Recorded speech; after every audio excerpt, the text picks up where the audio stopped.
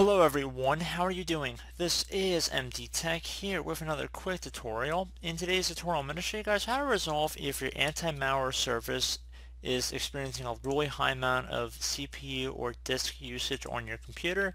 So this should be a relatively simple fix for you guys, and without further ado, let's go ahead and jump right into it. So we're going to start by opening up the start menu. Left click on the start button one time. Type in Windows Defender. One of the best matches should come back with Windows Defender settings. Left click on that one time. And now on the right side underneath protected areas there should be something that says virus and threat protection. Left click on that. Now the underneath virus and threat protection, you want to go underneath versus virus and threat protection settings. Left click on versus manage settings.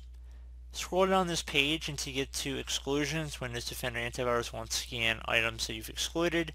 Left click on where it says add or remove exclusions. Left click inside where it says add an exclusion.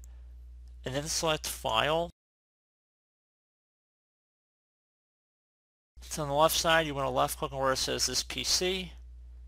And double click on your local disk where Windows is installed on. Double click on it. Then left click on program files.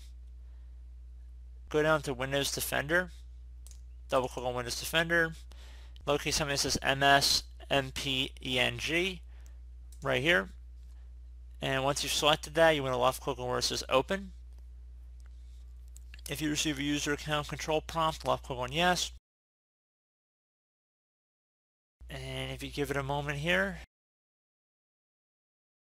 and once you're done with that, you should be able to close out of the Windows Security window and you should be good to go. So as always, thank you guys for watching this brief tutorial. I do hope I was able to help you out, and I do look forward to catching you all in the next tutorial. Goodbye.